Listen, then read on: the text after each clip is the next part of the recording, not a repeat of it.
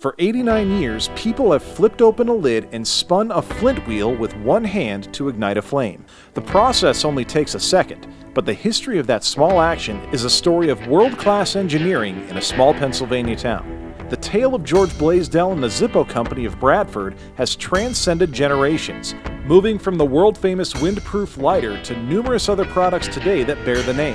And to honor the legend, the Zippo Company will celebrate Founders Day on June 5th. Founders Day is a global retail event that Zippo has created to help celebrate the founder of our company, George Blaisdell, and also to give something back to our consumers. What he did in this community still is talked about with the folks in the community today. It all started with one lighter, and they started off marketing the functionality of the lighter and gradually grew to decorating the lighters and realizing that they were an excellent gift. George Blaisdell was a very big supporter of his employees, and because of that, the employees were very loyal. Every year we look back and remember him and celebrate. So when we celebrate the founding of the company, we use his birthday because the exact date of the filing for the incorporation of Zippo is not quite known. So we use his birthday as the date that we celebrate. There will be a special e-commerce collectible lighter made for Founders Day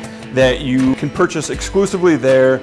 That's limited to 10,000 pieces worldwide. In store, there's a different collectible meant exclusively for brick and mortar locations. I think that as long as people are customers of Zippo, fans of Zippo, collectors of Zippo, there will always be a place in their heart for George Blaisdell because he's a larger-than-life individual.